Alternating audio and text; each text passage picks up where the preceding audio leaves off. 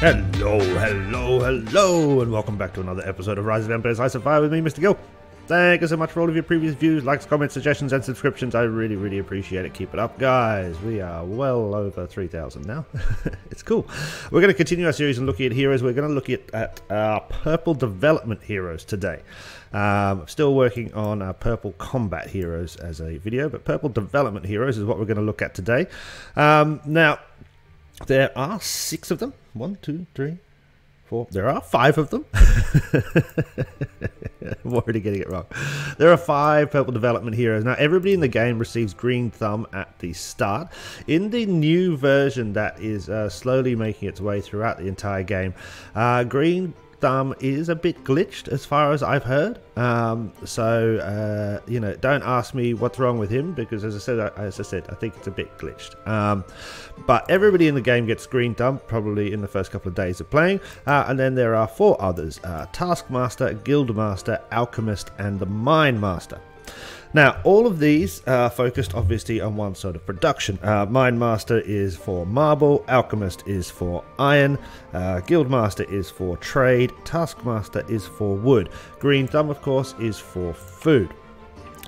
So once you have Green Thumb, that's fantastic, and it's always good. You know, you're going to be producing a lot of food, which is a very good thing to do. You can see I've leveled him up slightly, but not really done much with him. And this has just come, his levels here have just come purely from gaining experience from this one. Gain 12,000 experience after a successful rapid production. Probably should be a bit higher, actually, now that I think about it. I don't do rapid production that often. But once you've got Green Thumb, fantastic, and he can sit there and be stationed, etc, etc. Now, the other 2, we have to look at whether or not they're worth trying to get. Now, how would you get them? Obviously, we could probably try for fragments or luck. I have had no luck, but as you can see, I've got some fragments. 37 of the Guildmaster, 35 of the Taskmaster. Okay, it's not too bad at all.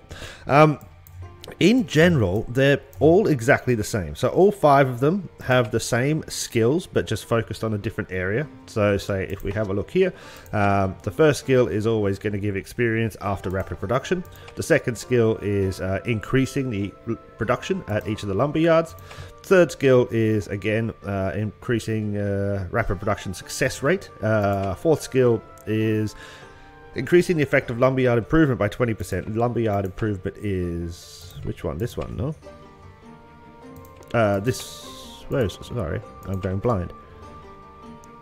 I think that must be lumberyard improvement. I think so. Yeah, that must be it. Yeah. This one then is after use. So this is an active skill, one you have to press every day, but it will increase the again production capacity. And this one will produce again an active skill you have to press. So all of them have those skills available. It just focused on their different things. So Mine Master obviously will focus on marble, Alchemist iron, Guildmaster trade or gold, and Taskmaster here on wood. Now, all of them are very expensive. I don't mean that expensive in terms of the fragments. I mean expensive in terms of opening up their skills. So second skill here, unlock, is pretty standard. We can do, you know, nobody has too much of an issue with that one. But then we get into the third skill here. Okay, hero medal, 10 blues. Okay, yeah, that's pretty hard. And then we get into the fourth one here. Okay, we need 1 of the Taskmaster medals. Okay, that's a bit annoying. Yeah, okay. The 5th skill, we need 2 more of the Taskmaster medals. Okay, that's getting a bit stressed. So we need 3 medals overall just to open up to this one. And then we're getting into here. We need another 3. So we need 6 of this particular man's medals just to open him up fully. Now that's a lot of luck. An enormous amount of fragments. I mean, to get that many medals, he would have how many? What is he? Taskmaster. It's 150. So 150 times 6, whatever that is, 300. So you got 900. 900 medals would be needed in order to fully open up each one of those guys, including the original hero. So probably 900 plus the first hero. So it'd need 1,200 fragments. No. 1,050 fragments to open him up, or an incredible amount of luck. So, looking at them, if you've got one of them, fantastic. If you're going to focus on trying to open one of them, personally, I'm always going to say that anything to do with wood is probably the best way to go. So, Taskmaster for me, if I was going to buy fragments, or try and get him with fragments, is the one I would focus on. Second to that, probably the Iron guy, the Gandalf here. That is literally Gandalf, isn't it?